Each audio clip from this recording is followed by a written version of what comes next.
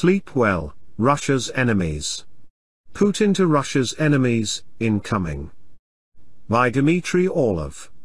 Published, February 21, 2023. A good way to determine whether you are still alive is by asking whether you can still feel wonder and amazement at watching the changes sweeping the world. Most such changes are gradual and hard to detect as part of your day-to-day experience, and so it is useful when someone important stands in front of you for an hour, as Putin did today before Russia's Federal Assembly, and explains exactly what has happened and exactly what is going to happen. It is also quite entertaining. Putin is someone who is naturally irrepressible and refuses to hold back. His Russian also has a tremendous dynamic range. One moment he sounds like a streetwise kid from the tough streets of Leningrad, and another moment he sounds like a lawyer and a consummate technocrat, literary scholar or even a theology student. Well, he is all of these things. Like him or hate him, few people manage to feel neutral about him, but he is difficult to ignore. Especially since, as is usual, his annual address to the Federal Assembly was not lacking in what linguists call performatives, statements that do not express opinion or impart information but actually transform reality in specific ways. And these it is important to know about, especially if you reside in one of the countries whose leaders have, very stupidly, decided to be Russia's enemies, since, ultimately, it is your ass that's on the line. You may stand in awe of the awesome leader, whose name is Vladimir Putin. There is nothing to stop you, but, more to the point, I feel it is my humanitarian duty to warn you what's likely to happen before someone shouts incoming. That way, you might formulate a better plan than just covering yourself with a white sheet and slowly crawling toward the cemetery, so as to not cause a stampede in which someone might get trampled. And so, let's start from the most momentous. Putin announced that Russia is suspending its participation in the START III treaty. That's treaty between the United States of America and the Union of Soviet Socialist Republics on the reduction and limitation of strategic offensive arms, number 3. This treaty dates back to the Soviet era, but on February 3, 2021, the US and Russia agreed to extend it until February 5, 2026. Putin stipulated the terms under which Russia would consider returning to the treaty. It must take into account the strategic offensive capabilities of all NATO countries, not just the US. Britain and France also have nuclear weapons, although none of them are too fresh, and Washington has a tendency to send its nukes to any place it likes, including other NATO countries, such as Germany and Turkey, and this is a problem. Putin ridiculed NATO's calls for Russia to allow its experts to inspect Russian military sites, after recent drone aircraft carried out a strike on Russian airports that host its strategic aviation, damaging a few planes, using the Ukrainians as mindless proxies. Such a request is beyond ridiculous. Perhaps Russia should be allowed, as a courtesy, to blow up a bunch of US strategic bombers, just to even the score before commencing negotiations. No. Oh, well. Putin also pointed out that US strategic weapons are well beyond their sell-by date. He was a bit more polite and circumspect, but that was the gist, and those who are in the know also know that he was being factual. Figuratively speaking, when it comes to nukes, Washington's armory is in sad shape, the cans are bulging, and the ones that have burst smell really bad and are leaking vile substances. More specifically, there are some technical details that can be grasped without having to become a nuclear weapons nerd. The US has zero, that's right, zero, factories that can build nuclear weapons. There is some artisanal activity going on at a handful of laboratories, Los Alamos, Lawrence Livermore, Sandia, and maybe Savannah River. But what they are doing is rather sad, trying to manipulate plutonium in glove boxes. And we know that plutonium, what the US uses to make bombs, goes bad over time. It accumulates isotopes that make a bomb go off during assembly or to not go off at all and just make a big mess, and there is no known way to separate plutonium isotopes. The complete lack of nuclear weapons factories means that the US has no way to make fresh new plutonium. Also, We know that the US has never developed the ability to enrich uranium to weapons grade, the only other option for making nuclear things that go bang, so that its stale old plutonium is all it has to play with. To satisfy the uranium enrichment needs for its large number of elderly nuclear power plants, it no longer seems to know how to build new ones. The US relies on Russia's state-owned nuclear monopolist Rosatom sanctions. What sanctions? And, to a lesser extent, on the French, who are also reliant on Rosatom. So much for the US. As far as the rest of NATO, the British rely on the US for its Trident II ballistic missiles, and the French haven't tested a nuclear weapon since 1996. But the US not only plans to maintain its bombs but also has plans to develop new ones. Given its many limitations and the boutique nature of its nuclear weapons effort at the national labs, these would be mini-nukes. The Russians know all about these plans, and it makes some of them laugh, remembering a joke about a certain patented American flea powder. To use it, you catch a flea, tell it jokes to make it laugh so that it opens its mouth, and sprinkle the powder in its mouth. Moving on, if you have some nuclear bombs, as Americans do, or think they do, even though most of them are decades old and probably have some mutant mice nesting inside them, the plutonium is there to keep them warm, then you have to have some weapons delivery systems. To wit, the US has some 400 Minuteman III missiles, and after a string of unsuccessful tests, it actually tested one successfully, although how successfully we will never know. Said missile was selected at random, sure, transported to a facility, prepared for the test, all guts replaced, to be sure, and fired in a random direction, or at least there was a track in the sky shown on news footage. Whether it actually hit anything we don't know. There was no footage of men in uniform, armed with tape measures, measuring the distance between the bomb craters, supposedly, 3 of them, to the specified target. In any case, these are ballistic missiles, which means that once the boost phase is over they follow a ballistic trajectory that can be computed based on their initial path. This makes ballistic missiles easy to intercept. There is also some number of submarine-launched Trident II missiles, shared with the British. They are cagey about the number of them that's still deployable, and these are also ballistic missiles. Lastly, there are strategic bombers and cruise missiles.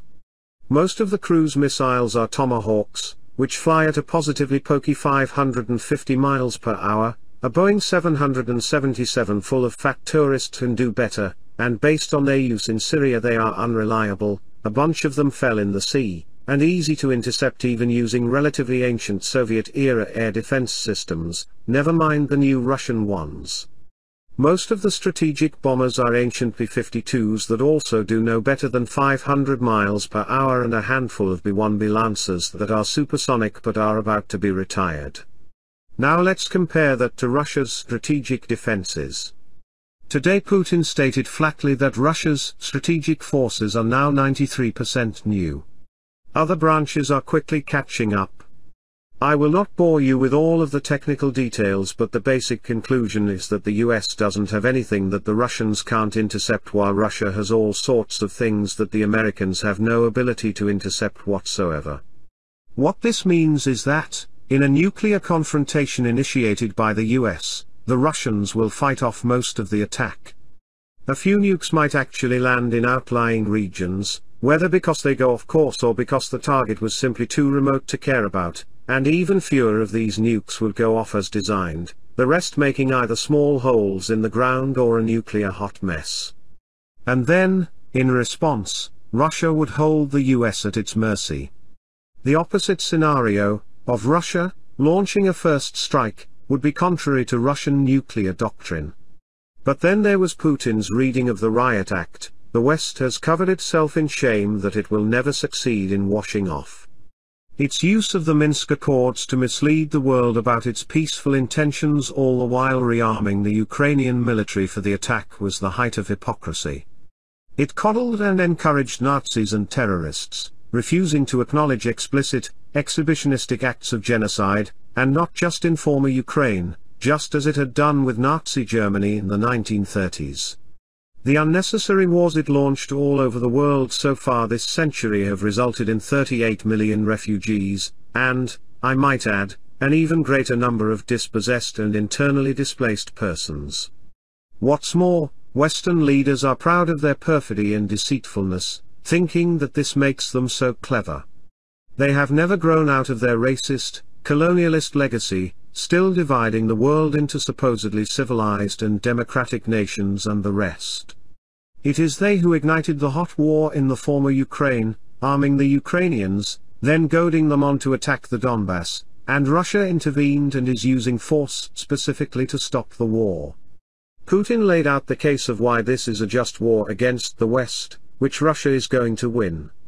To that end, Putin said something that Russia's Estonian neighbors might consider important, although Estonia's current crop of truly idiotic leaders, headed up by Kaja Kallas, a world-class imbecile, are unlikely to appreciate it.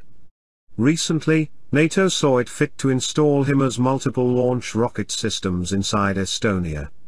These rockets have a maximum range of 300 kilometers, whereas St. Petersburg, Russia's second-largest city, is within 200 kilometers of the Estonian border.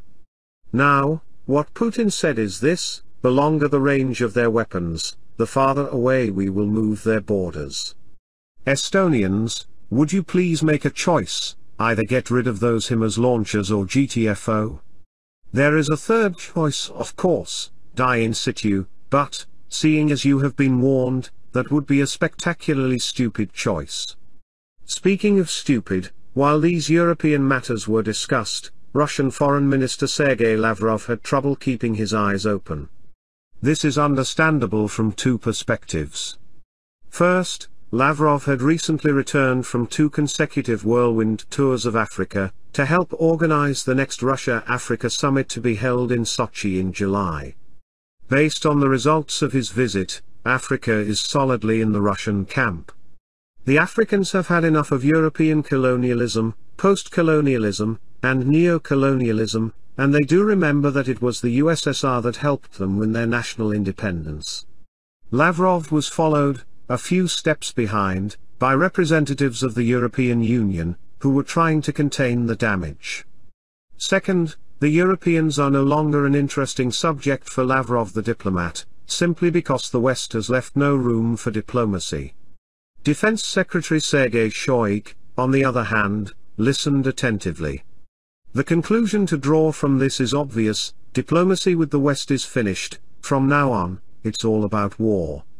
They made it themselves, and now they get to wear it.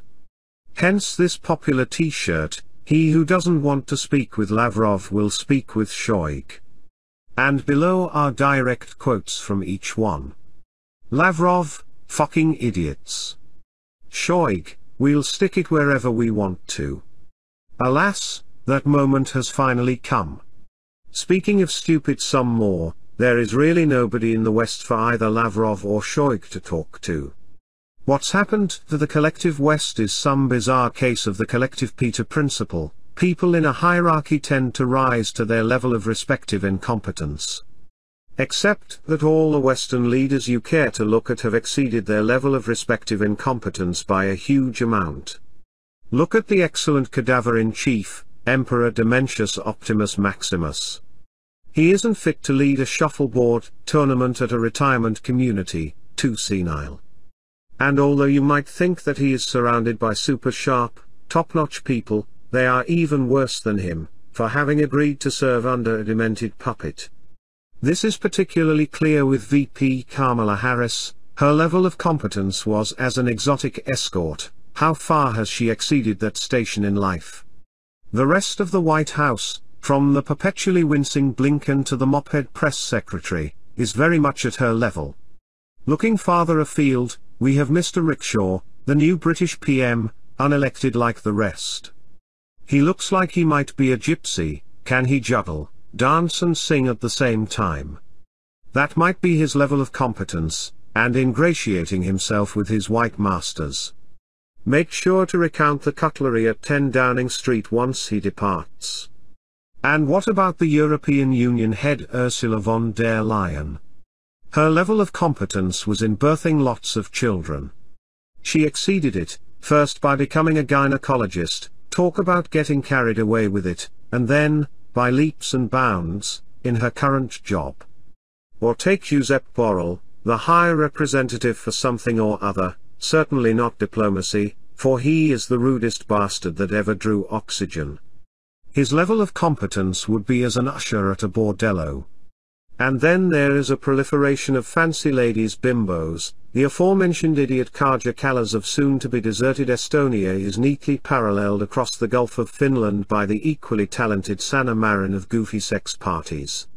She is much too thick to understand that without trade with Russia, Finland doesn't have an economy at all, never had, never will. When idiots tell her to join NATO, breaking Finland's peace treaty with Russia, and automatically returning it to a state of war with it, she says, "May I have another glass of that wine, please?" To finish off the list, there is Olaf Scholz. His level of competence is in organizing very large, kinky orgies. Now, who in this lot is there for Shoig, never mind Lavrov, to talk to? They would just throw cream pies at him, then slip, fall, and expire in a puddle of their own vomit. And so I'll guess they'll just have to wait for Shoig to stick it wherever he wants to. Other parts of Putin's speech dealt with internal Russian matters. The Russian economy shrank by a whopping 2.1% year-to-year because of Western sanctions, but that was all in the first quarter. After that, it quickly recovered. Inflation jumped to over 11%, again, all in the first quarter, and then came down to 0% and has not budged since. The ruble is stable and hasn't really moved at all since before the start of the special operation. Russia does not need to borrow from abroad and does not need to print money. Everything the government needs as far as finances are available via the domestic market economy. Energy exports play an ever smaller role in Russian finances and have been reoriented away from the West. Excess natural gas production is being redirected to serve the needs of rural customers who currently heat with wood or with coal. Minimum individual income will be boosted by 18% by the start of next year. Public transportation upgrades are set to accelerate. Import replacement of IT products and services will be 150% tax deductible, while IT entrepreneurs are already taxed at 3% instead of 20%, and are exempt from military service.